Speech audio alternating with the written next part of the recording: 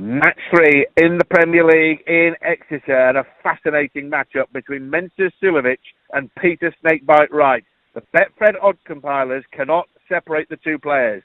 7-5 Mensur, 7-5 Snakey, and 16-5 the tie. The head-to-head record says Suljovic is a good bet. He lost to Peter Wright in the World Grand Prix semi-finals last October when Wright came from 3 sets down to win 4-3, but Suljovic had won 7 of the last 9 meetings and walloped Wright 7-1 in the Premier League last year.